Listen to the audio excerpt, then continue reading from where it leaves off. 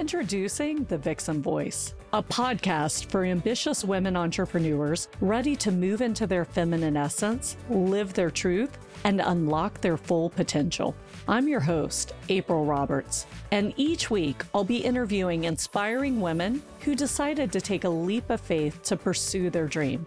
Women who believe that they were born for something bigger. Hi, and welcome back to another episode of The Vixen Voice. Today, I have Marilee Bramhall on with me, and ladies, be prepared to be jealous, because guess what Marilee does? She works in the wine industry. In fact, she's the founder of Iola Wines and the Iola Wine Society, and we're going to get into what each of those are as she shares her story with you. But today's going to be a fun episode, because we're basically going to talk about wine, wisdom, and business. I mean, three of my favorite things. So Marilee, welcome. Thank you so much, April. It's great to be here.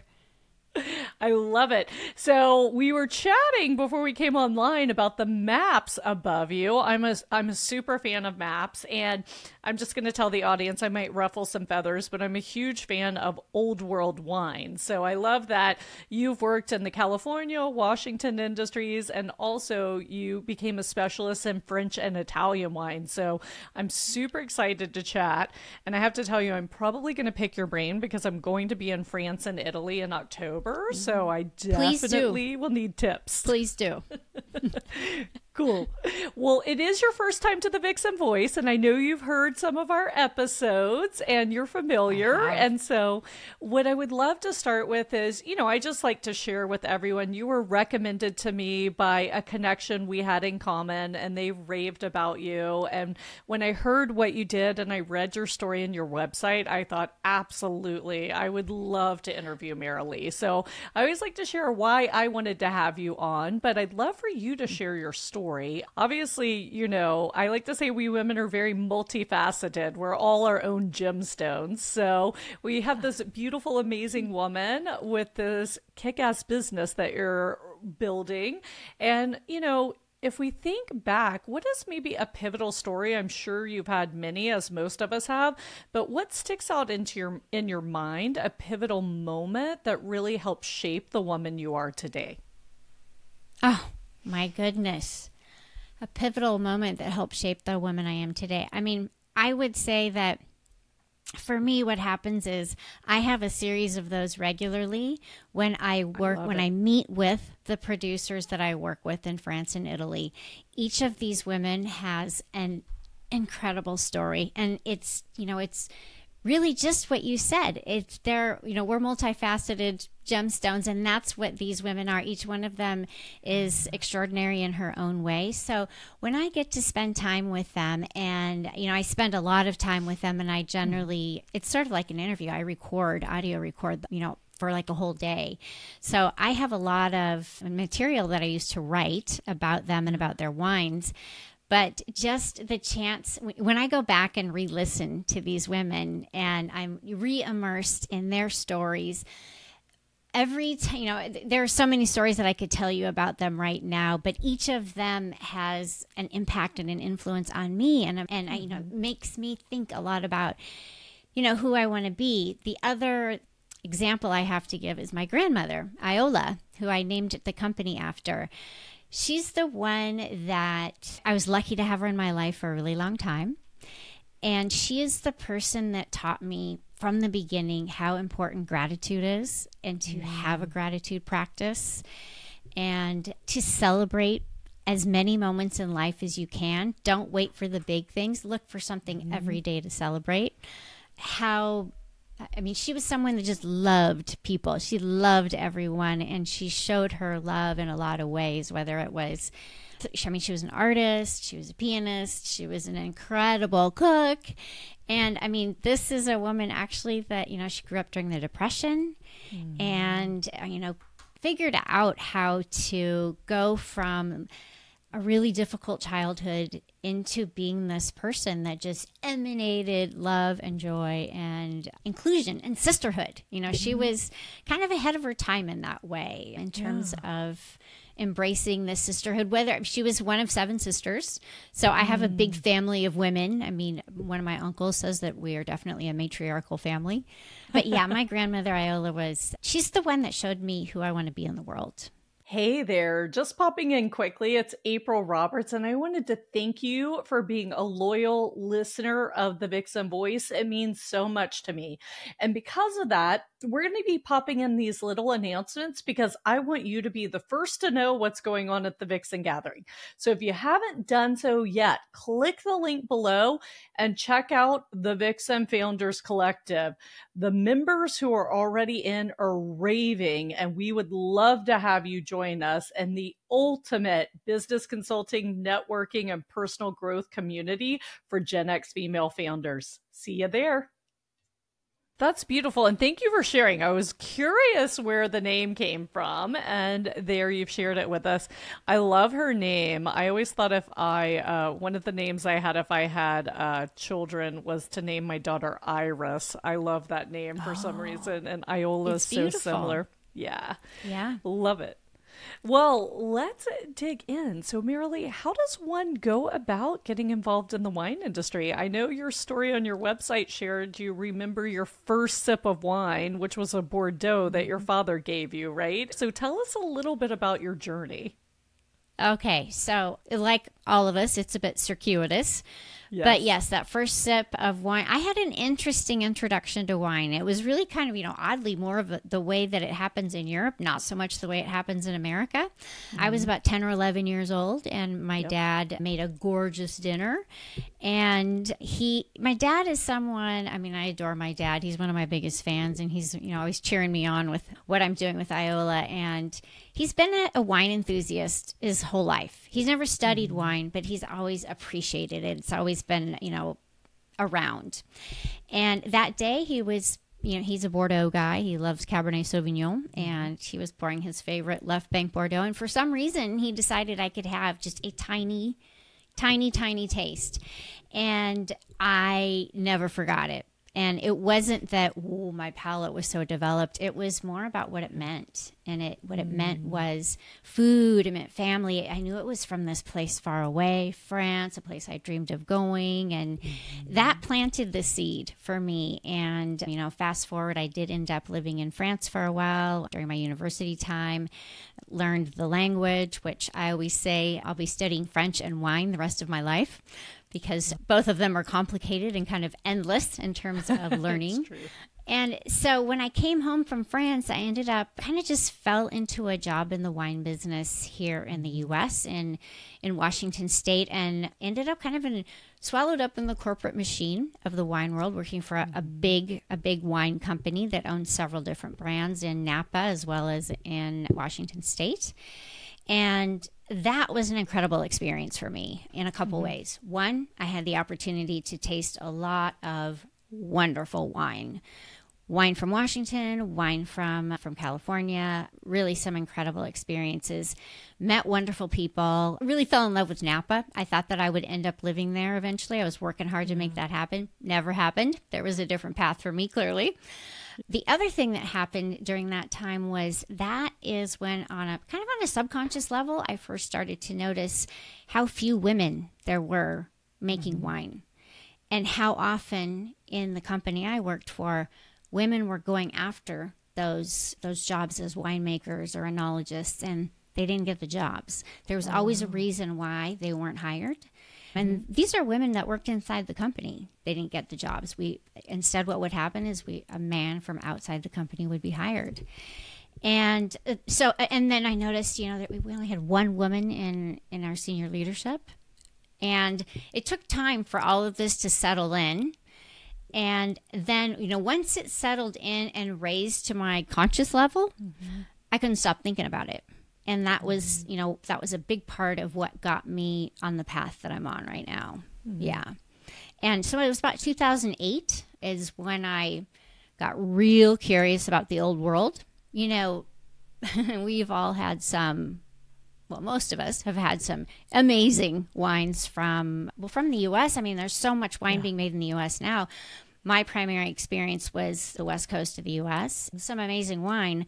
But at the end of the day, I knew that Cabernet Sauvignon was not native to the Napa Valley.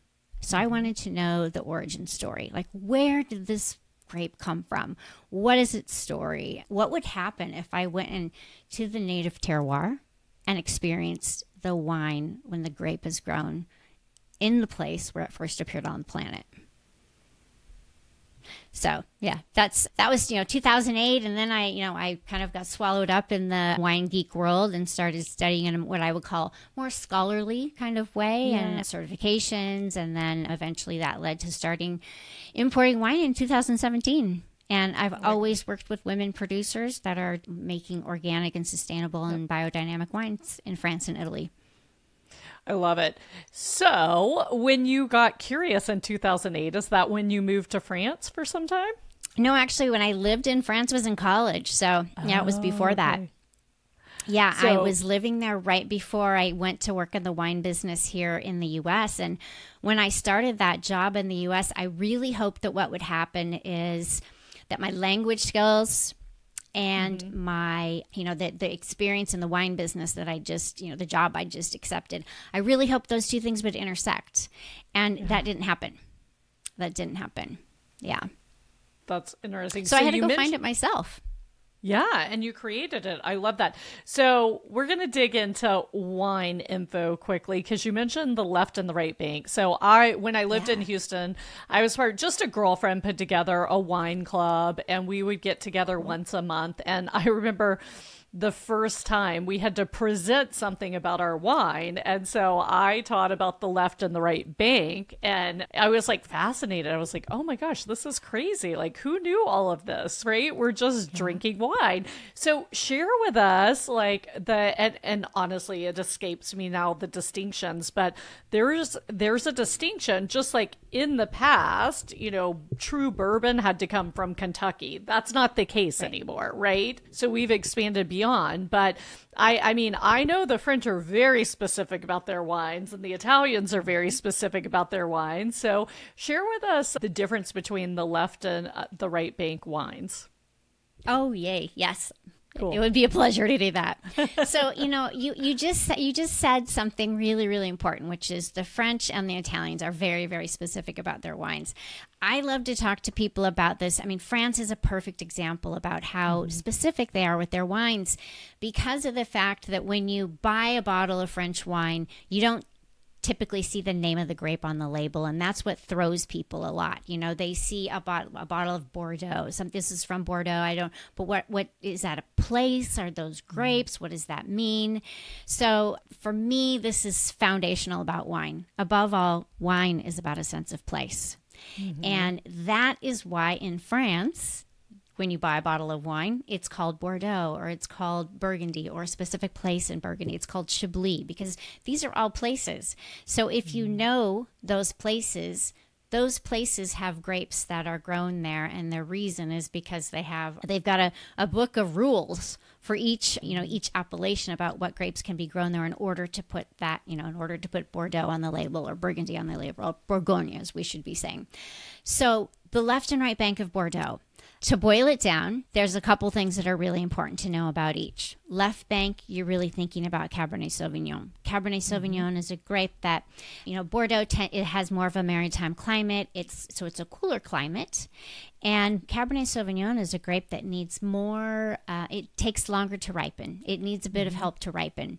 So the reason it does so well on the left bank is because the soils are more heat retentive. We've got the gravelly soils on the left bank, and those gravelly soils retain, they drain really well, and they retain the heat. The gravel warms up, retains the heat, that reflects back up to the vine and helps to ripen. The right bank is a different, so left bank, the dominant grape that we find in the blend is Cabernet Sauvignon. So I should say Bordeaux is about a blend.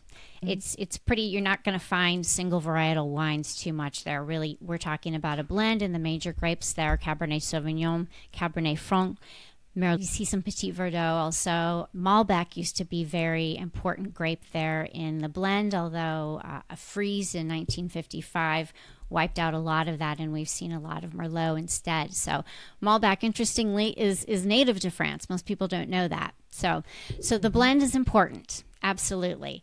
And Cabernet Sauvignon is the dominant grape in the blend for left bank. Now, if we cross over to the right bank, what we have are different soils. We tend to have more clay and limestone soils, and those soils are cooler.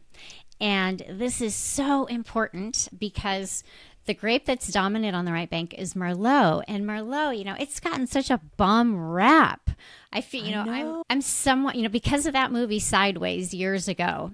Yeah. Merlot really, they really railed on Merlot in that movie, and it, kind of took a digger afterwards. And, there's a lot of people, I think, in the U.S., and I certainly used to be one of them that, was just not a fan of Merlot. And it was because I hadn't had Merlot from where it's originally from. So both Cabernet Sauvignon and Merlot are native to Bordeaux. And Merlot is a grape that likes to have cold feet. So those clay limestone soils are cooler soils. And that's where you get the beautiful, elegant, powerful expressions of Merlot. So on the right bank, you tend to have Merlot more dominant in the blend. You still have Cabernet Franc and some Cabernet Sauvignon, depending upon where you're at on the right bank. And then, of course, on the left bank, Cabernet Sauvignon is dominant. You will have some Merlot probably in the blend and some Cabernet Franc, maybe some Petit Verdot. Kind of depends on what people are growing. But the difference is to think about the soils, and what the grape needs. Yeah. Merlot doesn't need that heat to ripen. It likes to have its feet cold in those clay limestone soils. And that's when you get like I said, the beautiful, elegant expression of Merlot. And it's become, for me, once I was in France and tasted it, and I was like, wait a minute, this is Merlot? Okay, I love Merlot. This is incredible. And, so the great appellation on the right bank, Saint-Emilion, is, it's hard to top, and it's really special when you get to experience those wines. And for me, this is the example of, I wanted to go to the source. I wanted to go see what would happen. What would it be like to taste the wine when the grape is living in its native terroir? How does it express itself? I love it. So I had a lovely Cab Franc last night. My neighbors always take care of things for me when I'm out of town. They're so great. So I treated them out for wine and appetizers last night, and I had a great Cab Franc. I love a good Cab Franc. Thank you so much for sharing that. I do. Yeah, it's so, I just really, I'm so happy when I find that. So I do have to say, being in I've always loved wine, and I lived in Italy for some time. My ex-husband was Italian, so we lived in Milan, but we had the wine experience, and I just always have leaned intuitively to which wine I want to drink from the description or the label. Like, I like the old school labels. Now even the old school wines are leaning toward more modern labels, right? But that's literally how I would pick my wines, and it always served me well. But it was interesting because being in this wine club, I did start learning a lot. And then we watched Somm, and we watched Sideways, and all these, and I was like, oh my gosh, there's so much. And then before I left Houston, I live in Nashville now, I went with a girlfriend, there was a grower from Italy and I know I love French wine, I love Italian, and I love some Spanish wines too. And I knew I always loved Italian wine with dinner, but I didn't realize the Italians specifically grow their wine to complement food, by different things they put in the soil, bell peppers, etc. And all these years of having lived in Italy, loved Italian wines, I didn't understand. I was like, that's why I like a good Italian with dinner. And, I love a good French wine too. But tell us a little bit more about that. Let's hop over to Italy a little bit and share some knowledge with us that you think would be interesting. Yeah, so one of my favorite things to talk about when we're talking about Italian wine is white wine. And the reason I love to talk about it is because most of us, most sort of, enthusiasts, people that enjoy wine, when they think of Italian wine, they think of red wine. It's really, really easy for us to lean quickly into, Italian wine, red wine. We've got Tuscany's full of, incredible wine from Montalcino and Montepulciano, Vino Nobile de Montepulciano, and then, of course, the whole region of Chianti. There's so much wonderful red wine. And then, of course, the north is incredible with red wine in the Langhe and Piemonte, and there's wonderful red wine in Lombardia as well. I could go on and on and on. So it's easy for us to really think and associate Italian wine with being red. Well, I love to talk about the white wines of Italy because there are so many extraordinary white wines that are age-worthy.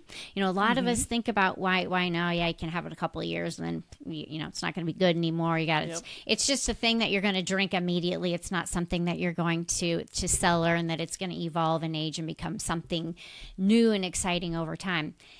Italian white wines, there is a long list of them that most of, you know, a lot, like the average wine consumer doesn't know about them. So part of what brings me so much joy is exposing people to these grapes, to these wines, and having them experience something that's completely different. And then when you get to do a vertical tasting and you actually see how these wines can age over time, it's mind-blowing. They are gorgeous food wines, absolutely. Yes. There's plenty that are wonderful for aperitifs. One of the things I loved, you know, when I was first studying Italian wines is this concept that Italians have of vino da meditazione, you know, just a meditation wine.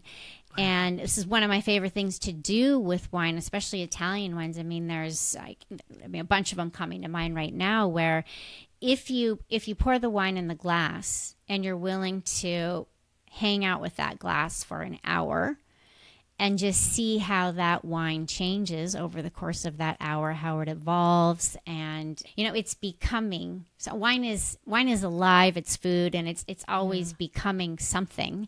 So that can be over a long period of time if over cellaring. It can also be the experience over the course of an evening where you are really focused and present, and you know, meditating, as they would say, the vino da meditazione, on the wine, paying attention, being present with what's going on in the glass. I mean, it'll blow you away.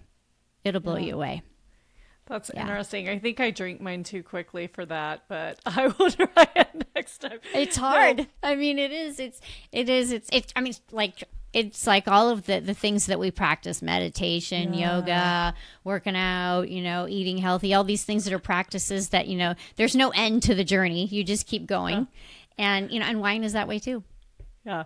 No, I love the idea. And it's so funny. I mean, we could talk about Italy forever. So my other interesting thing when I lived there is they have all these rules, not just about wine, but food and when you can have this and when you can have that. Like they have all these digestive rules. I mean, they're very intelligent about what they're putting in their bodies. And like the knowledge is passed down. And so I could totally see the wine meditation. My favorite thing ever, what I miss the most about Italy is aperitivo, like especially, you know, when my husband was and I go out with my girlfriends and have aperitivo, and usually we were mixed company, like we'd all go out together, but oh my gosh, I miss aperitivo with my friends. It was just, you know, this usually sun setting, this beautiful magical time in Milan, and you're just enjoying your friends, like snacking and drinking wine or having a cocktail. Just absolutely beautiful. I love that you brought this up because this is another thing that I love about Old World wine is how much culture is embedded in, you know, wine is so much a part of the culture, and aperitivo, so much a part of the culture. In France, you know, we call it apéro, and it's the same thing. It's, you know, it's this thing that, you know, it's the highlight of the day for French people because it means it's convivial. They're going to be with friends. It's just like what you described. You're having this beautiful moment. You're snacking, you know, you're enjoying flavors. You're being with your friends. You're connecting, and those things are so much a part of those two cultures. And we don't really have, you know, and every once in a while, you know, oh, let's go to happy hour, but it's not the same as what, you know, I think what you experience with aperitivo and you know, what I've experienced with apéro and, you know, what I read about from a cultural perspective and talk to people about from a cultural perspective, just how important, you know, wine is a backdrop to all of that. Food is a backdrop to all of that. It's about, you know, it's bringing people together. It's connection. Yeah, no, I've many times thought, can I start a wine bar with aperitivo here in the US? And I saw it when I was in Houston, people tried a couple of times and it just never took off. And it broke my heart because I was like, I mean, and in Italy, it's the whole bar scene, which is they use the term bar differently than we do, right? Yeah. Because that's where you go have your brioche and your cappuccino in the morning. That's where you go have a salad or sandwich at lunch. And then that's where you go have aperitivo. And then it closes. It doesn't serve dinner. And I mean, I just like have this romantic dream of owning an Italian bar where you just, because you're just talking to people all day long as you serve them food and drinks. Like, I just think that's like such a beautiful life. And you stand at the counter and have your cappuccino or cappuccio, like, you know, you're not sitting. And it's so, you're so right. You take that moment and you really just savor it and chat with whoever's next to you. And it is so much about getting together. And that's what I love. Just a great meal with great wine and great friends or family. Like, there's really nothing more beautiful. Mm-hmm. Yeah. See, what you just described, that really encapsulates what my very first experience with wine was. Oh, really? That's what it meant to me, what you just described. All, you know, what, like I said, it wasn't that I had a developed palate and that I loved the wine for the flavor. It was the meaning, and the meaning is what you just described. You know, it's this time with people, you're with your friends, you're with your family, you're in this beautiful place that you're having flavors that are, you know, enlivening, and it's the moments. Yeah, it's part of being alive. So if you're listening to us, I hope we're inspiring you to recreate this somehow in your life, because it's incredibly important. I can share, I would normally not have a glass of wine in the middle of the week, especially not the night before podcasting. Like, I'm just very careful with what I do. But like I said, I really, from my heart, wanted to thank my neighbors. I know, you know, she loves wine. So it's like, oh, let's go grab wine. And we just had the best time. And they're retired, and, you know, they're a retired couple. Mm-hmm. And like, we had the best time. And I was like, oh my gosh, I miss this so much, because so many times in our lives, we don't take that moment just to be and enjoy someone's company. Yep. Mm-hmm. Mm-hmm. Yeah. And it's, I mean, again, it's, I wish that it was more a part of our culture. I know. Here in the U.S. I wish it was, but I feel like there's so much, we tend to just we set our lives at a faster pace, and we don't have that inherent understanding like they do in Italy and France about, you know, there's endings. There's endings to things that happen during the day, and then there's you finish this and then you go to aperitivo, and you're in a different space, you're in a different place.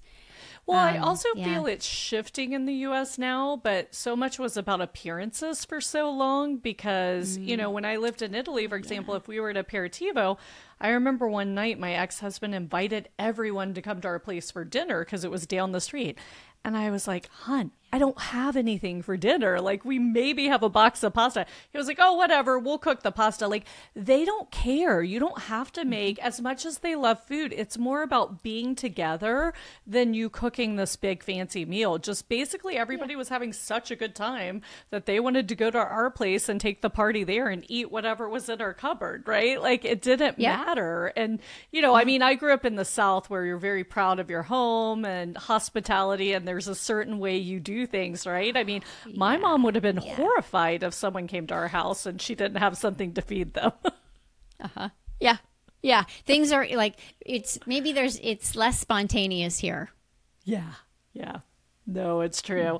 These are, beautiful memories. I always say my Italian friends, I mean, not just these moments, but I went through some tough times there, and they really were like angels. They were just there for me. So I'm happy to have this moment to honor them. So thank you. I really love it. Yeah, I'm hoping to see some of them in October. All right, so let's talk about Iola Wines. I know that you saw a lack of diversity, we'll say, in the wine industry. You saw that women weren't being represented. And, you know, as you were sharing your story, I worked at the largest law firm. I was a lawyer, litigator in Atlanta, right out of law school. And, you know, 40 partners on my team, and there was one female. And then systematically, all the women either were pushed out or quit before it was partnership track, because the assumption was you were going to get married and have kids. And that's kind of just, it's so interesting how you said it settled in your consciousness. Because, you know, at first, I mean, I was just like, oh, this is how it is. It's mainly men. Like, you don't really think about it. But then I was like, I remember when it came time basically the reason I left that firm was the managing partner, who interestingly none of the other partners like. So I had a lack of respect that they would let someone lead us who they didn't even respect. Does that make sense? I was like, whoa, what are we doing here? But, I suddenly came into a review after 2 years, had never had a bad review. And he was like, everything's great. Everyone has good things to say about you. And he just literally made something up. And I know this because the only female partner was in the room assisting the review, and I saw her face drop. And, we women notice everything, right?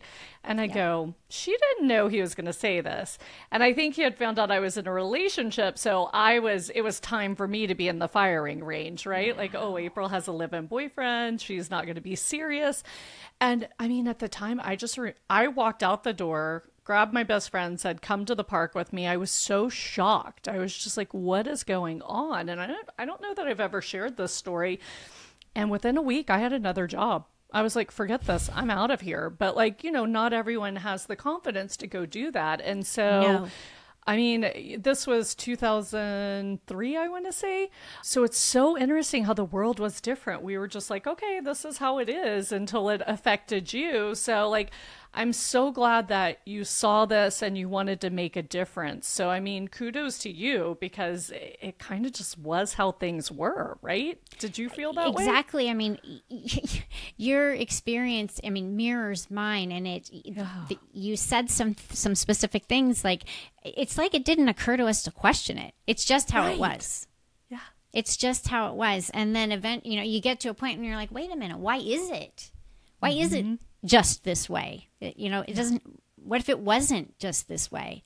What if it was different? What if what if there were way more women at that law firm at the partnership level? What if there were way more women making wine globally? I mean, right now it's 2024 and it's somewhere between like 15 and 20%. The stat last year was 15% of winemakers worldwide are women. 15. In 2024, it's just, come on, we can do better. And then especially, we look at in the U.S. at the stats on wine purchases. It's, up to 80% of wine purchases are made by women. Yeah. So, I mean, we have actually a lot of power as women to change that 15%. We're seeing more women get involved in the wine business, but what I want to do is, democratize it to the point where there's, it's really, really easy for a woman to move into the world of wine if that's what she wants to do, instead of being told that she can't, or, being shut out or dealing with harassment.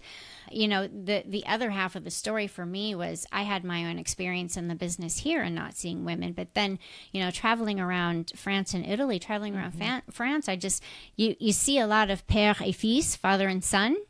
And I just started wondering, like, where are the mothers and daughters? And in Italy, a lot of fratelli, or even brothers. Father and daughter, right? Yeah, where are they? And so, and it's, now I've got the privilege of working with several father-daughter duos, and one in particular where the father, his health is not good, so his daughters have taken over, and this man is so proud of his daughters. It was just amazing to sit with this Southern Italian man, doesn't speak a lick of English. He did not leave my side all day long, and just looking at him, watching him talk to his, watching him as his daughters talked to me, just beaming, so full of pride for, what has died. And, so those things are, inspiring moments. Those are like, okay, wow, we have potential for change here. We got a long ways to go, but there's potential. Yeah, no, I love it. And I want to pick up one thing you said, that women make about 80% of the purchases. And this is an old statistic from 2019. But at that point, women were making 83% of financial purchasing decisions for their household, right? And so you use the term power, and there is power. If we want to see a change, we have the power. And the companies know we have the power. We just don't use it, right? And I mean, I feel like this is a theme in our world in general today. Like, everyone's just kind of, accepting things as they are in many levels. We won't go down all the rabbit holes, right? We'll stick to the one we're talking about. But I love saying that because women are, I laughed that it was a client service revolution conference I was at, and it was broken out specifically on like gearing your like selling process toward women, like advertising marketing, because at that point it was still so male dominated, like the experience, which gave me permission in my financial practice. I was like, well, I'm going back and changing the experience, because what they said is when you gear the experience to the woman, the men like it too, because they're taken care of better, right? It becomes connection based, relationship based, like not just transactional. And that's when my financial practice really blew up. And so it's okay. Wow. Like if you go to the car dealership and you don't feel like this guy's talking to you appropriately, like advocate for yourself, right? I mean, you have the power of the purse strings, and we're not realizing it. Yeah. Mm-hmm. So much of it is awareness. It's the not realizing it, and, raising awareness. That's part of what I'm trying to do is through this effort, is just highlight what these women are doing. Their wines are incredible. They do great work. It's such a privilege for me to be on this mission for wine drinkers here in the U.S. that want to experience, terroir focused, terroir driven, expressive wines that are made without chemicals in the vineyard, which is, it's a big deal, especially for, I hear this a lot from my women customers that are, aging, and sometimes wine becomes harder to drink as we age, I hear a lot is, I know if I drink wine, I'm going to be up at like 2 a.m. and I'm going to be up for like 2 hours.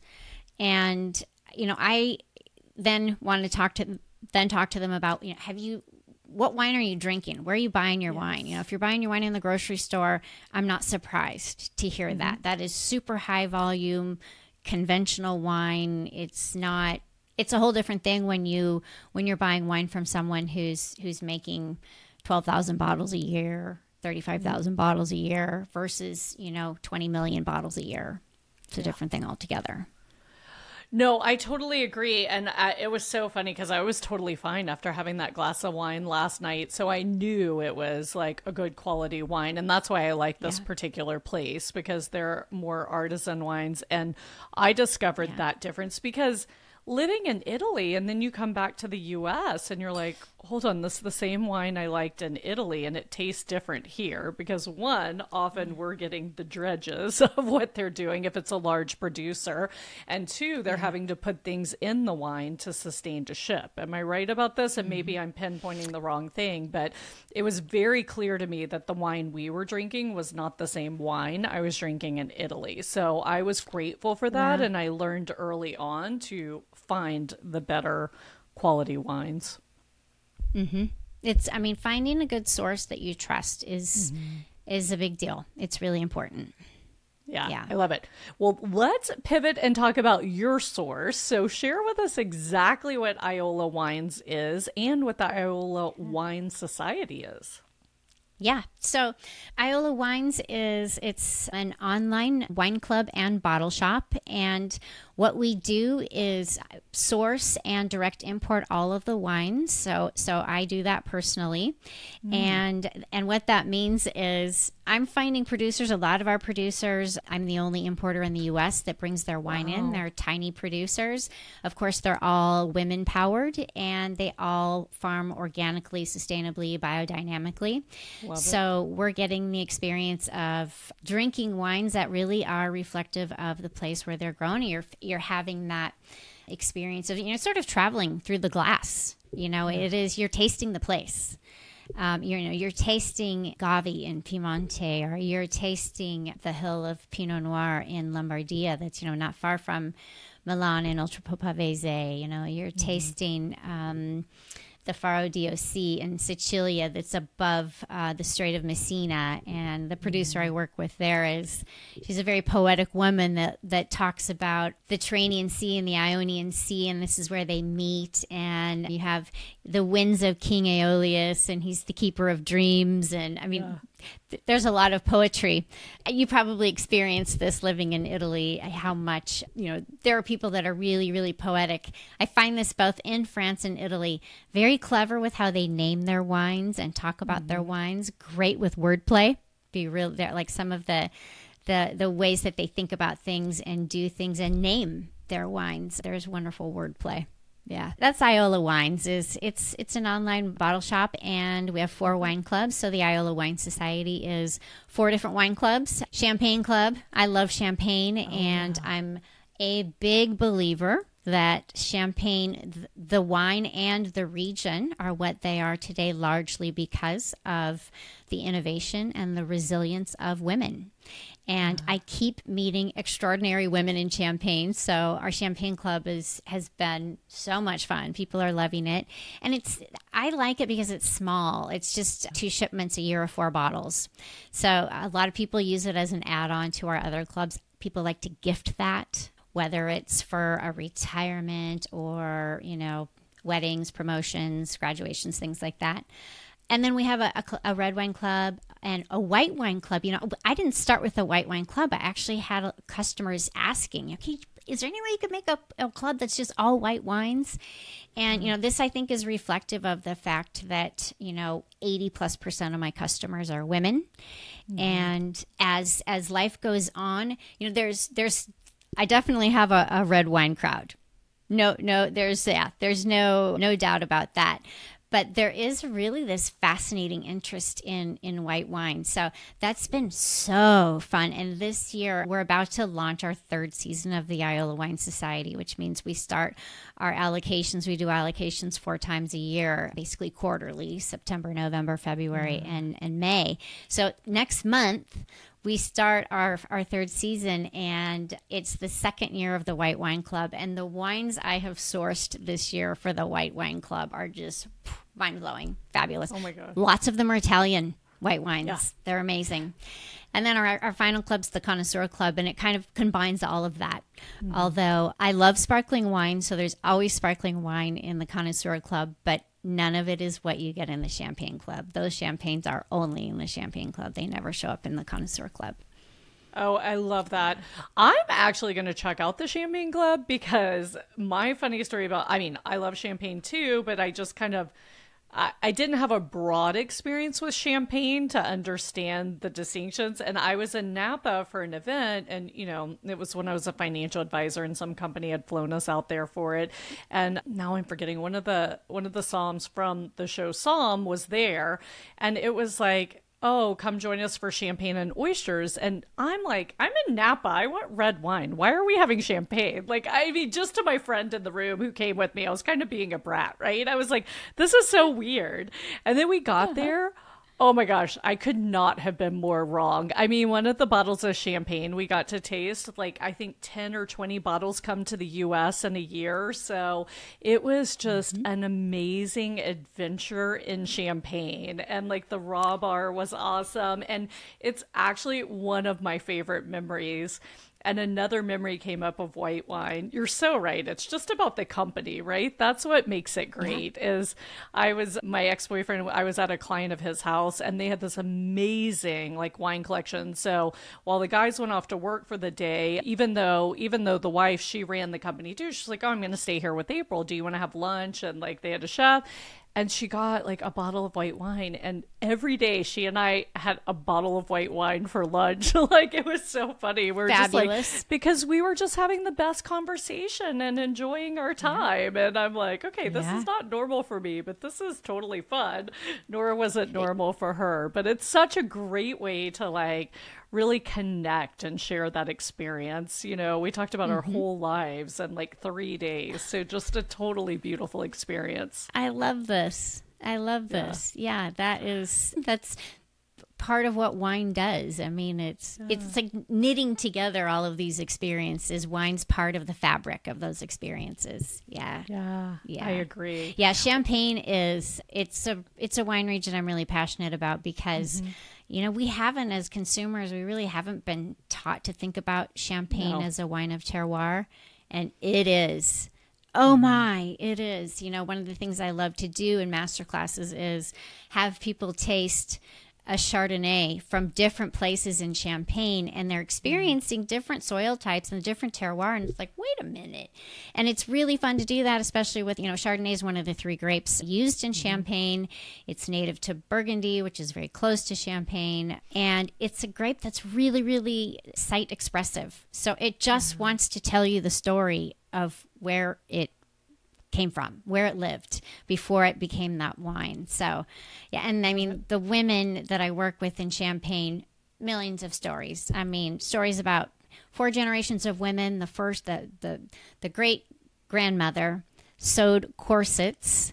She had a corset sewing business. She sold corsets to the posh department stores in Paris, to Saint-Maritain and Printemps and Le Bon Marché even. And she used the money to buy vineyard land. And that is how the family Champagne house was built, was through this corset business. And so the woman who I work with now, represents the 4th generation. She still has all the books, her great-grandmother's books of accounting of this many corsets went to Printemps on this day. And this is, how many francs I earned from that. I mean, the history there is really, really neat. And then, I mean, I could tell you tons of stories. Fabulous story about a producer who, in 1927, her great-great-grandfather bought a piece of property tiny little piece of property on a hill where she now has her vineyard. And that property actually in 1840 was owned by the Madame Veuve Clicquot, and she built a gorgeous castle there. And lived there owned it. It was in the family for a few generations, and it was a wonderful getaway place for her. And now it's where Charlotte Le Gallais lives, and where her Champagne house is, and her vineyard, all surrounded by this wall on top of a hill. And, she walks in the same footsteps that the Madame Veuve Clicquot did. And one of the things I like to point out in master classes is the difference between what Veuve Clicquot is today, what it was when Veuve Clicquot, she was kind of the first lady of Champagne. She kind of invented branding, and she was really, did incredible things at a point in history where women just weren't allowed to do what she did. And what it is now, though, it's owned by LVMH. They're making 20 million bottles a year. And then you take Charlotte, who farms organically on this hill, and it's a really difficult thing to do in Champagne, but she doesn't want chemicals in the wine. And she makes 30 to 35,000 bottles a year, depending upon the harvest. Yeah. I love it. Well, I'm definitely checking out your Champagne Club, and I think it sounds like a great gift. So, Marilee, thank you so much. This has been super fun. I knew we were going to have a good time. I greatly appreciate. And for everyone listening, if you want to check out the wine clubs like me, all of the information will be shared in our show notes. So you can go to vixengathering.com, go to our podcast page, and there in the show notes will be all the information you need to join the clubs, learn more about Marilee, learn about these amazing women she's talking about. And if you haven't done so, please subscribe to the Vixen Voice email. And every week we send you 2 emails, Tuesday and Thursday, when new episodes come out, and all the resources come immediately to your inbox. So definitely check that out. Anything else you would like to share with our audience today, Marilee? Well, I mean, probably the biggest news I have right now is that we just rolled out shipping to 47 states. So I'm thrilled that you want to check out the Champagne Club because you're in Tennessee, right? Yes. So I can get shipped we're shipping too? there now. Yeah. You can. Awesome. That sounds great. Yep. Yeah, actually next allocation goes out next month, and I just finished writing about all the wines, and because I write an insert for all of each allocation that's, about the woman, about the region, about, tasting notes, food pairing guidance. And and I just finished the writing for that one. So shipping next month. So join now, get in on it. I love it. I was going to ask you tips to learn more about wine, but if they just subscribe to the club, they get to read more about wine. So what's better than drinking wine and learning more about wine at the same time? So I think that sounds like the best tip. Honestly, I have customers that text me and ask me, hey, I'm having this dinner party. Can you recommend some wines? What should I serve? And I'm like, okay, here, what are you making? What are you cooking? Here, these are the wines I would use. And they email me and text me. And I mean, that's being with customers is a great joy for me. Yeah, no, I agree. I love Wednesday morning or my coaching mornings where I coach my group classes, and there's just so much magic. Like, I'm so happy by noon Wednesday. Like, it's just incredible. It's amazing that we get to interact with women like this and be part of their lives. It's such a great gift, and it's what we do for a living. So there's nothing better. So, Marilee, to wrap up today, I have two more questions for you. Okay. And I do want to honor your time. One is, as you know, at the Vixen Voice, we're about tapping into our feminine energy. So you and I both shared kind of our stories of working through. And by the way, I'm not saying we're here to overthrow the men. If you know I'm a great fan of men as well. I just mean we want to play Me too. right? Yeah. Awesome. We want to make that clear. But, I do think a lot of women, I love that you found your passion and something, again, a lot of what you do is about connection and community and Mother Earth. And these are very feminine energies, right? And so we get to tap into them. So my question for you is, when do you feel the most feminine? When do you feel that energy coursing through you? Wow. I mean, it just shows up so often for me. And it's really easy for me to lean into that. I think I'm probably more wired that way. So, I mean, the challenge for me is trying to straddle the world and trying to figure out how to have one foot into more male energy, which is not, that doesn't come naturally to me. I'm much more wired to, community and connection and togetherness. And I mean, that's what the Iola Wine Society is about. It's about a community of people that love. I mean, it's so fun when we have a member events. We just had a champagne producer come a few weeks ago, and I had a big party for our members, and to see them all like exchanging phone numbers and making plans and getting together and and it's all over wine. So I don't know, maybe that's when it is when I get all of our members together, especially when I'm lucky enough to have a producer come from France or Italy and they're meeting that person, and I'm just the conduit, I'm just the link between. Yeah, that's and it's so maybe that's it. When I get to watch those connections happen, what's better? And it's happening over wine. I mean, it's the best. Love it. So the last question is, what color is your feminine energy? And I've heard every color from black to magenta. Oh, which shade of blue? For me, I really like navy, like a dark navy.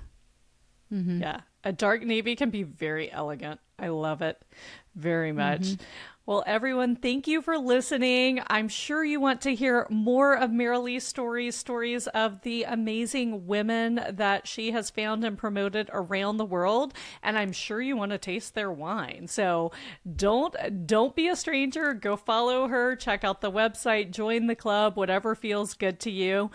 And as I always like to say, the world needs more love. Maybe, what? Kick up your heels, open a bottle of wine, and enjoy your friends one night. And just enjoy the moment, because it's really about love for yourself and love for those around you.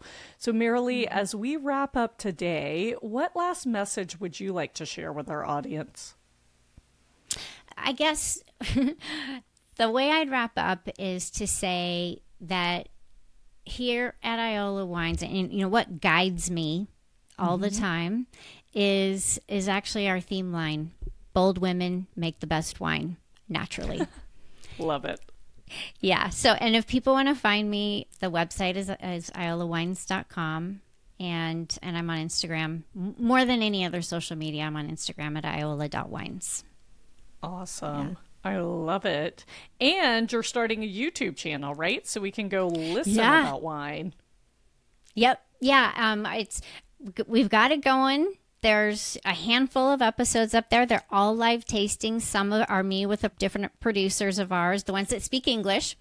And then some are with a great wine friend of mine on the East Coast. And we get together and taste wines. All the wines are Iola wines. And we talk about food pairings and we go deep on, a little bit of education, like what we talked about with Bordeaux just earlier with, right today. Well, we do a bit of that and then taste the wine too. So yeah, YouTube, definitely. Awesome.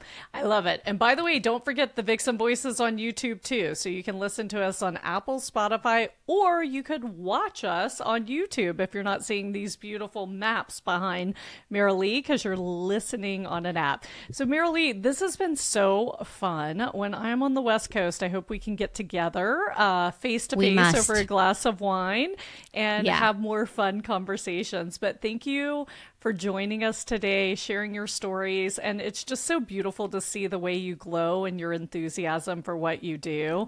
I love it. I always say there's nothing more beautiful than a woman on purpose and passion, right? On fire. So thank you for joining us. Yeah. Thank you so much, April. This has been amazing. I love what you're doing, and it's a real privilege to be here. Thanks. Oh, thank you. Bye, everyone. I'll talk to you soon. Thanks again for listening to the podcast. If you enjoyed today's episode, be sure to hit subscribe so future episodes are automatically downloaded directly to your device. And if you want access to today's show notes, including links to all the resources we mentioned, visit vixengathering.com/podcast. Thanks again for listening, and I'll catch you next week for another episode of The Vixen Voice.